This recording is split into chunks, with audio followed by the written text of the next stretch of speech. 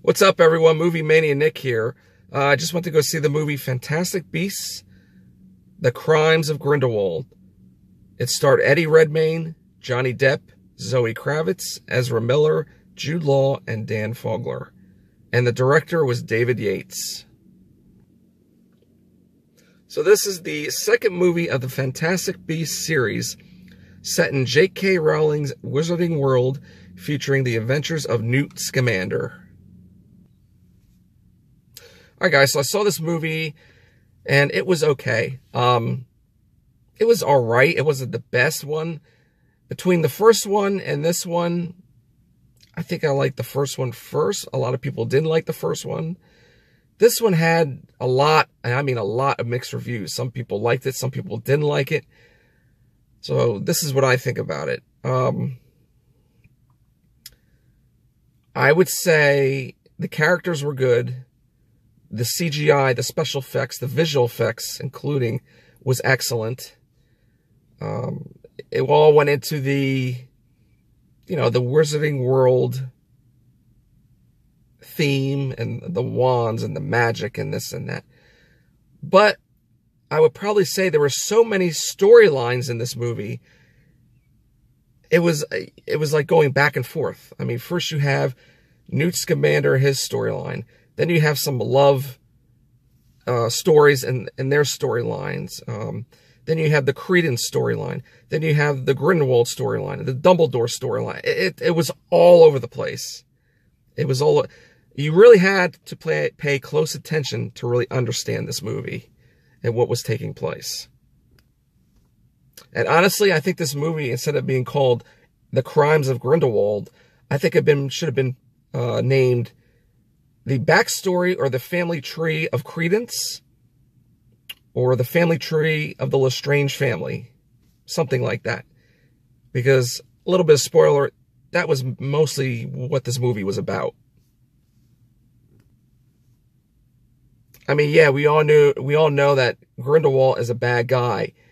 He's done crimes, and stuff like that. But it really didn't really focus into his character per se. I mean, there were bits and pieces of it in the movie, but it wasn't really about him. This is more about Credence. And you'll understand why if you see this movie, because I really don't want to give away too many spoilers. And really, that's about it. That's all I really have to say about this movie. I mean, if you've seen the first one, and if you like the first one, see this movie. If you didn't like the first one, it's up to you if you want to see this movie or not. But and like I said, I think in my other movie review from the first Fantastic Beasts, this is a film of 5. I think there's 5 films. So if you want to watch it all, you're going to have to watch this movie to understand the rest of it. And now it's time for fun facts. J.K. Rowling has confirmed that Newt Scamander is still going to be the main character in the following movies. Hogwarts exteriors, like some interiors, were filmed in the ancestral Leacock Abbey located in Wiltshire, England, which has been used for the same purpose for the first films of the Harry Potter saga. When Nikolai Flamel opened his locker, he's the old guy, the 200-year-old guy, the Philosopher's Stone, or the Sorcerer's Stone, could be seen in a corner. And as we all know, the Sorcerer's Stone is from the first or second Harry Potter movies. Also, Johnny Depp, who is a massive fan, wanted to be part of the series and signed on even without even reading the script at first. A set of puppeteers allowed the actors and technicians to physically take the place of the animals, and which were then finalized in post-production thanks to the visual effects. The puppets were of different sizes and materials depending on the beast. Example is small bags of marbles were used to double the Niffler and his babies. And also, the enormous Zuwu required no less than 3 puppeteers. one manipulating his large sculpted head while the others moved his body and tail, nearly 3 meters long, that they swayed at the end of a pole.